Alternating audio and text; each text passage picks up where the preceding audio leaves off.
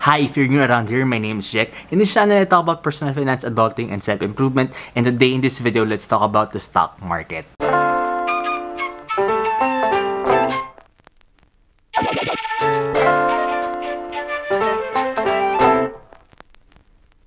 Our home is packed right now, so wala akong personal space sa bahay namin na hindi ako ma-judge with me talking to a camera, so expect my videos to be here inside the car until matapos tong lockdown na to. When I was first intrigued to trade the stock market, itong mga tanong na to yung tanong ko sa sarili ko. So I'm expecting ito din yung mga tanong sa sarili nyo, but if you have different questions than mine, you could shoot them in the comment section down below. First question ko nun sa sarili ko is, how do I put my money in the stock market? So for this one, this is an easy question to answer. All you need to do is to open an account sa isang licensed stock brokerage firm here in the Philippines kasi they act as a middleman between sa stocks exchange and to us retail investors. So yung mga popular ones are called Financial, Philstocks, First Metals Securities, Video Nomura, BPI Trade, and the list goes on. So any stock brokerage firm naman will do or will be good para sa inyo. But take note lang that there are some brokers or yung mga platforms nila pagka madaming mga active users na gumagamit, some of them freezes and crashes. So just beware na ganun yung mangyayari. So take good research then if you want to be a daily active trader. Second question ko dun sa sarili ko is, how do I make money in the stock market? So for this one, there are two ways to make money in the stock market. So yung una is through capital gain. So sa simple salita, all you need to do is to buy a stock at a lower price and sell it at a higher price. But to tell you the truth, hindi siya ganun kadaling gawin. But yung idea is just the same na buy low, sell high. And yung second one is through dividends. So for this one naman, yung dividends kasi pagka kumikita yung company, pagka may profit siya, nagkakaroon ng profit sharing between shareholders and stockholders. So pinaghahati-hatian ng mga stockholders and shareholders yung profit ng company. So yun yung dividends. So sa dividends naman, simple lang, the more stock you own, the more you'll get out of dividends. Third question ko rin sa sarili ko is, what stocks do I buy?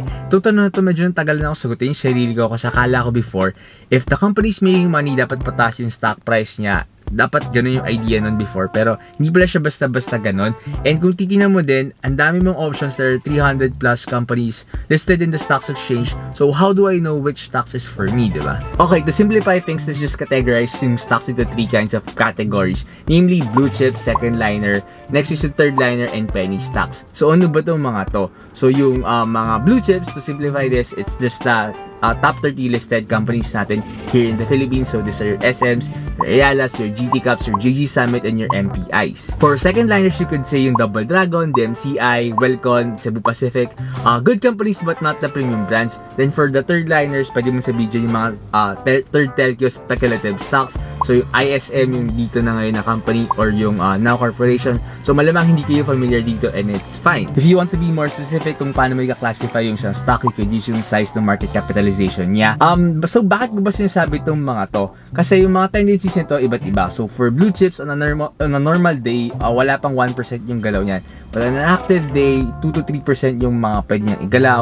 For second liners naman, on an active day, it can move ng 3 to 5%. For speculative stocks naman, more than 5% yung galaw niya on an active day. So I suggest if you're a beginner, try to trade muna on blue chips and use muna a small portion of your capital.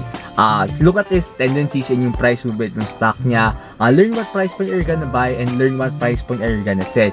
And observe mo din yung emotions mo because definitely you'll feel greed and fear. So be aware of that. Lastly, learn how to cut your losses or practice proper risk management.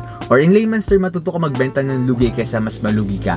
I think this is a very important lesson to learn as a beginner. And kahit pa long-term investor ka, I think dapat marunong ka mag-cut ng losses mo. Then as you feel confident trading the stock market, tsaka na mag-try ng second liner and third liner until ma-figure out mo yung system that works for you.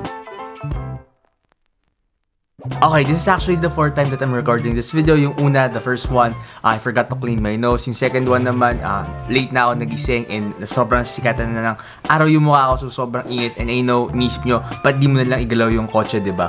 Pero yun nga, I live in an old subdivision and wala kaming parking space dito. So first come, first serve sa parking. So hindi ko magalaw yung kotse. And the third time, sobrang pinapawis na ako doon. So I'm clenching with sweat. So yun, for this time, I wake up early para tapusin tong video na to. Okay, important reminders. So continuously educate yourself, learn more about technical analysis and fundamental analysis. So I'll leave links below ng mga sites na pwede niyong pag-aralan ng fundamental and technical analysis. So for fundamental analysis, basically you're just pinag-aaralan mo intrinsic value ng stock and tinitingnan mo yung kung kumikita ba siya. You're just basing all on spreadsheets. Tapos naman for technical analysis, you're basing dun sa past price movement and volume movement ng stock. So parang nag-charts ka lang. Never believe in anyone, including me. So beware of Facebook groups and online gurus na nagre-recommend ng stock. Kasi madalas, when they recommend ng stock, they have a bias or interest towards a stock. So learn how to formulate your own bias towards a stock. Always cross-reference your educational materials. So ano ibig sabihin nito? Naalala lang ba before nung nag-aaral ka pa and may parang sagot, may gusto kang malaman na sagot sa exam mo pero hindi pa ibibigay sa inyo yung results. Pero kinahaba, hindi ka sure kung tama or mali yung sagot mo. So what you do, diba, is tatanungin mo yung classmates mo na, oy, ano yung sagot mo dito sa number na to? Ano yung sagot mo dito sa number na to? Ano yung sagot mo dito sa number na to? And makita mo, diba, may mga similarities yung sagot nila. And then tatahin mo yung facts. So pag natahin mo na yung facts, ay, parang, ay, alam mo na sa sarili mo kung mali ka or tama ka. So ganun din yung gagawin mo with your educational materials. You compare it to others until ma-figure out mo na kung alin yung facts, alin yung tama, alin yung mali. Lastly, let me just share my personal story. So I'm no expert or guru in this kind of field. Just like you, another guy who finds this kind of stuff interesting. So I opened my account way back in 2017. Wala pa akong alam nun. I'm just buying random stock. So uso pa nun yung PXP. And ako din, hindi ko siya alam. All I know is that it is a petroleum stock. And yun, I'm not losing or making money way back then. So break even lang ako noong 2017. Comes 2018, I become more serious in trading the stock market and I start journaling my trades. So ibig sabihin nito, gumawa na ako ng listahan ng lahat ng trades na ginagawa ko and yung mga basis ko doon nilalagay ko. And noong 2018, everyone is so hyped na tataas pa yung stock market kasi nung start ng nung year na yun, everyone is thinking na, oh, the stock market will hit 10K. Ibig sabihin, tataas pa tong stock market natin. Kasi yung slogan before, yung team ng stock market before is yung build, build, build, which is yung slogan ng current administration natin.